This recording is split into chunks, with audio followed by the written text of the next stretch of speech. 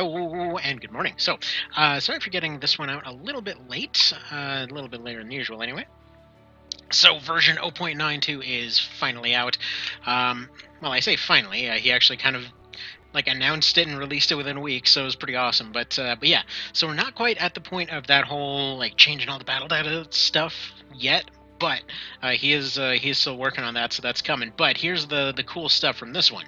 So first of all, there's a whole bunch of changes, like a bunch of little ones, like for example, Lazarus staff, as in if I can just go ahead and show that thingamajig here, the thing that looks kind of like a scythe. Yeah, so this thing was given slashing damage instead of crushing, because the thing is like a giant scythe, basically. The Kadvanga, if I can find it here, is essentially going to be giving a little bit of a... it's giving a 50 MP instead of a percentage. Basically, that slot was being used for something else. If you're one of them folks that like using boulders... wait, I don't have any boulders on the save file. Why? I don't know. But if you're one of them folks that likes to use throwing boulders on your monster units, those are over here, someplace. There we go. So if you like using these, well, they're a bit more available now. Before, they were being used in the lobber category, which caused them to consume the item when thrown, so that's been fixed. Anyway, so that's pretty awesome. And actually, speaking of thrown stuff, if we go over to the items here, friggin', where are they?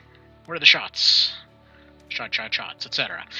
These things are amazing now. So yeah, these got boosted pretty significantly. Well, I mean, they were pretty good before, but now these got boosted to the point where they can actually do about 90% damage on a lot of things. They're pretty expensive at this point, but essentially they're a nice happy medium of between what used to be orbs and what used to be bombs. So even though they only affect one tile, they are still going to be very significant in terms of damage. They still take Field Alchemy 2 to use, but for example, stuff like the Sonic Shot here, absolutely amazing for completely just destroying enemy casters in general. These are just pretty much a cleric delete button in a lot of cases, and it's very useful. So if you've never used these before, they're kind of notable for, in the base game, they were weirdly enough used for pacifist runs, because you could knock stuff down to 1 health and it would never be fatal, which is weird for a grenade, but hey, whatever floated their goats. But in this case, they are astoundingly fatal, but very expensive. So they're essentially, you're literally throwing money at your problems. So these are amazing now. That's what I'm trying to get across here. Also, ginseng got added, speaking of consumables. So that's over here. So if you missed the old TP charge stuff, that's available again. So that's over here. Also, if you go down to your... I should have some available to buy in this file. If I don't, I apologize. Yeah, I guess I don't, actually. But if we go over here, go ahead and auction... Hi, Berta. Nice knowing you. You're about to become food. So if we go ahead and auction them off, and yeah, we go ahead and buy their bits. So yeah, if we go... Oh, there it is. Doip. So they're not nearly as good as they used to be, but they now boost 2 stats, and they end up being your kind of late game cash sink. Oh, hello. There we go. You sit over here. Little Chadlax wanted to give me a hug. He's like, I need hugs right now. So, next up on the list, so Monster Foods, yeah, they will give you a permanent stat boost now. Many people were asking for a late game cash sink, so that essentially allows you to go and buy a bunch of really expensive food stuff for permanent stats again, so you can have a method aside from cards. They aren't as amazing as they were before. I believe he was saying they were like 3 to 5 point stat boosts before, but I think it's like 1 to 3 now. Either way, they're one of your ways for customizing your party into absurdity in late game. So next up, one of the ones that was actually asked for a decent while there is actually going to be over here. Actually, we can probably just show it off with this book right here.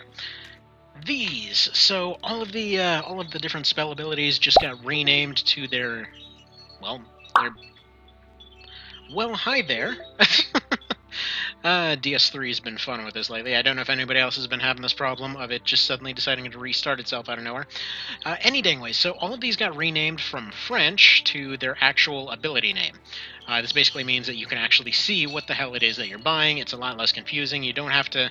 You kind of had this previous thing where you would have to keep in mind like the French name, the English version of whatever it is that you're trying to buy, and then essentially who can use it, which, let's be honest, was a bit of a bummer in terms of keeping that in mind. Again, I don't know why they did it that way, because, as it's noted in the changelog, nothing else was French. Like maybe some of the costumes, like especially the Fusiliers, but yeah, no, it made no sense for this stuff to be in frickin' French. So yeah, 8 years still confused me every single time. Now, let's see. Ninja tools were relocated to consumables so that they're not sold as reagents. Like I said before, reagents are now treasure. So we go over here. Go to sell, because yeah, all of these are like just cool crap that you happen to have lying around. Like golden snitches and aphrodisiacs and the Necronomicon and the Stradivarius. It's pretty great. Now, as far as gameplay type stuff, there are some more cool goodies that have happened. If we go over to a Berserker of some description... Are you a Berserker? I don't even know if I have any Berserkers on this team. But Berserkers got access to... You know what? You look like you should be a Berserker. Let's make you one. They got access to two-handers again. So basic Western two-hand swords. So yeah, those are pretty darn nifty for them. Essentially, these are kind of their accurate option at this point. So whereas axes and hammers might give you more armor penetration or damage or whatever else you really want to get out of them, if you want to have an accurate option, two-handers are the way to go here. So that's pretty darn nifty. Let's see here. Meditate actually got changed. So if you're wondering, one of the things that was asked a couple times is why I was mentioned early on that Meditate got removed from hats, and then people would ask about that, and they didn't finish reading the rest of it. So before, these things used to have a bonus to Meditate. You might notice that's gone now, because Meditate is actually a percentage-based thing. Actually, wait. Who has Meditate on this team? Where are you? There we go. So it's 10% of your maximum MP, and as a result, all of the MP using classes ended up getting their actual their equipment and their MP scaling went up pretty significantly to essentially allow that 10% to mean a whole lot more. So, for example, instead of just a basic magic leaf giving 25, Saria here would be able to use it to get 40. It's so yeah, all those MP boosts finally have a purpose. It's one of those odd duck things that was that never really made sense in base game, because you could boost your MP up to a pretty preposterous degree, and it still just wouldn't quite be great. So either way, so that's been improved. Now racial skills also ended up getting their leveling sped up a little bit from 30 to 60% faster, depending on what they use. Active skills got learned at similar classes. The windows that he mentions are 2 to 10, to 18, 2, 8, 14, 20, 2, 7, 12, 17, 22, that kind of thing. So basically just they're learned at different times. Another thing that was changed is the fact that a bunch of classes that are unique, like for example the Songstress here, if there is a class that has a unique thing, or rather is if you cheat in a unique class for a particular character, you're able to actually use it without crashing the game. So before, if you, like for example, if I did this, the game would just crash. So now they have a semi-unique sprite assigned to them. So like the Buccaneer would be like a blue rogue there. If I went for this guy with a sage, I got this. Or for example, one thing that a few people were actually asking about is for the you remember the old man, like Rhymedos, and what the hell the other one is? Well, a few of them were asking to see that sprite in the game, so here we go. So we got Old Lady Sprite over here, and then for the male Astromancer, we have Old Man Sprite. So Old Man and Old Lady finally enter the smash, as it were. The Fartons get this this cool wingling and like songstress type situation, and or Angel Knight, if that's more your thing. You get some like Raven Man type stuff going on over here. For the White Knights, you get something like this. I mean, there's a bunch of cool stuff here, like a White Dragoon. It's really cool. He found ones that are just perfect for all of it. I think the Dragoon is probably my favorite. But yeah, the only exceptions are stuff like the Heretic, which will just become her, basically, because there really wasn't anything that would match that. So they become her. This one becomes a Necromancer. Apparently, this is next to princesses now. but yeah, they just look like Kashua. The Knight Commander also applies to this, so yeah, all of them have something. So Knight Commander looks like Gatalio, both male and female versions. And alright, so I think that more or less sums up what's going on here. I think the Black Necromancer look is the only one that's actually reused a couple times, because he uses this different Necromancer. But either way, if you like cheating in classes, if you like doing randomizer runs like the ones I was doing earlier, you can get some fun stuff out of this. Now, next up, spells and stuff. Tier 1s got reduced a little bit. Minor elemental buffs also give resistance, so yeah, that's useful again. Drift got renamed to Haze, so it gives you sidestep, and I think it was sidestep and dodge, something like that. But it's a lot more useful than Drift, which was previously just Water Walk. Basically, you already have a wind ability that allows you to hover, so Water Walk is kind of like that, but worse. And yeah, Exorcism got its range increased. Drain Heart is actually really strong now, so it got increased to 20%. Now, as far as why that's significant, this essentially means that for some of the super extreme bosses or some of the leader characters, 20% will mean that they're doing like friggin' 190 health drain. So yeah, Terror Knights in many ways just became a boss killer. So it's very, very good as far as that goes. Gravity Flux and Dead Man's Ivy got changed to AoE abilities, which, by the way, they have some little background stuff that I never really noticed before, but thankfully the text has changed now. But for example, Gravity Flux, he's actually pretty significant as an area effect ability now, since it does reduce evasion. I never really realized that before. It's like, well, it's one of those things where I realized it once and then didn't realize it for years to come. But yeah, it does reduce evasion. Also, Dead Man's Ivy just reduces movement.